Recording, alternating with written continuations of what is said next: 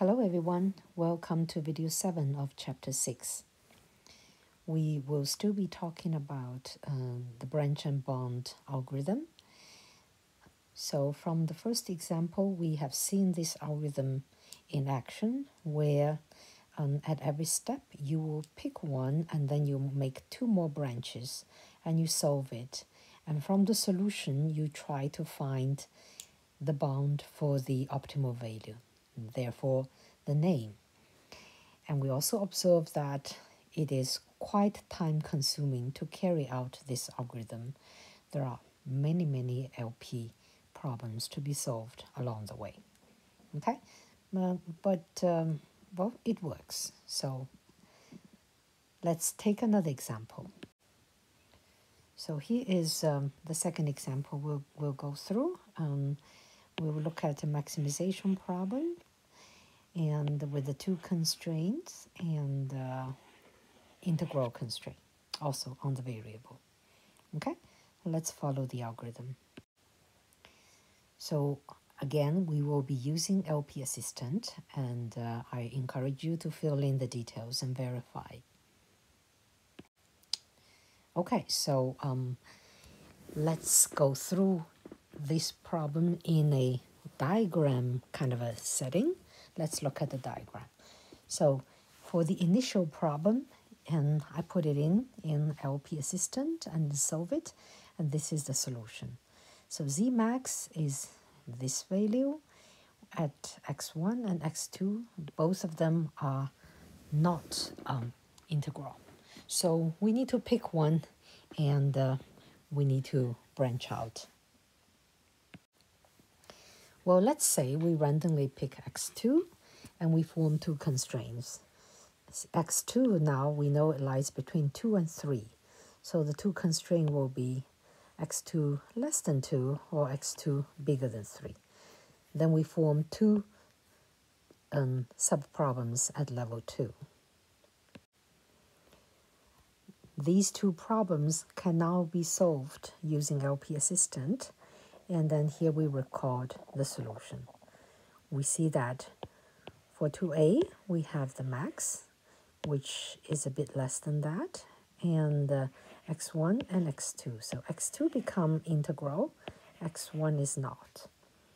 For the problem P2b, we have z max here, and then we have x1 is 6.5 and x2 is integral. So we see in both solutions x1 is not integral. Okay, so let's analyze a little bit and see if we can find any bound.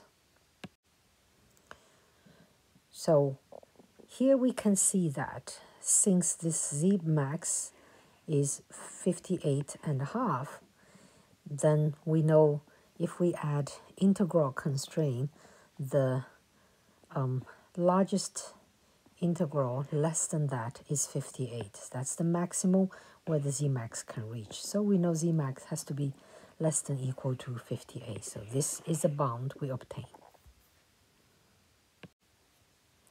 And now since 2b has a bigger z max value, and then we're going to branch out from here. So now we pick x1 because it's not integral, and we see 6 lies between 6.5 here. This one lies between 6 and 7.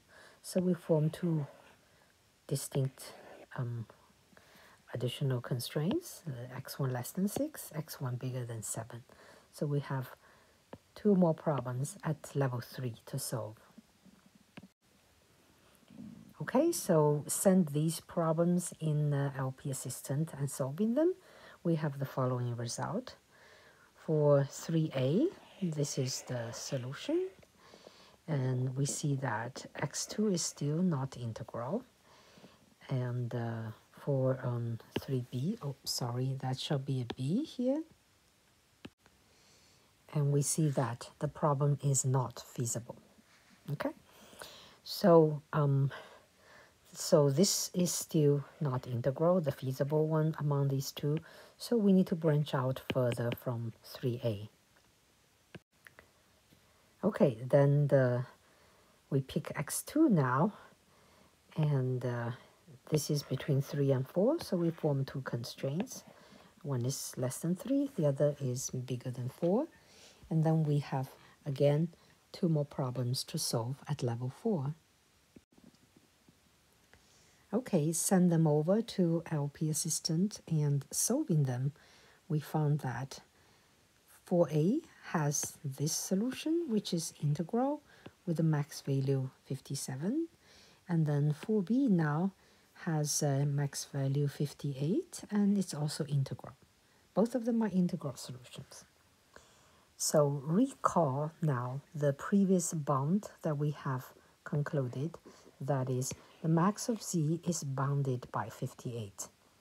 And we see that the 58 is actually now attained in this solution. And therefore, we conclude that this one in red is actually the optimal solution.